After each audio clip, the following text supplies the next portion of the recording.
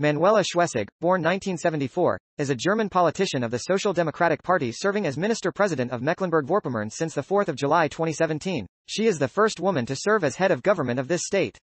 Previously she served as Federal Minister of Family Affairs, Senior Citizens, Women and Youth from 2013 to 2017. In 2014, she helped introducing a bill mandating compulsory quotas for women on the supervisory boards of the Germany's top companies, which was passed in early 2015. She is married and has 2 children. She was diagnosed with breast cancer in September 2019 and on May 2020, she announced that she had overcome the illness.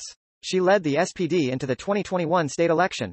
The party's campaign was heavily based around her. The SPD a landslide victory with 39.6% of votes.